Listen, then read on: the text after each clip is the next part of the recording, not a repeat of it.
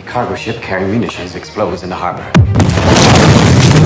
A vast and sudden chemical reaction. The biggest man-made explosion in history. Now let's calculate how much more destructive it would have been if it were a nuclear and not a chemical reaction.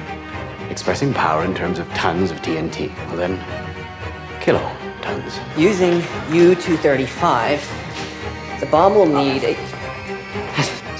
gadget will need a 33-pound sphere, about this size. Or using plutonium, the 10-pound sphere. Here's the amount of uranium Oak Ridge refined all of last month.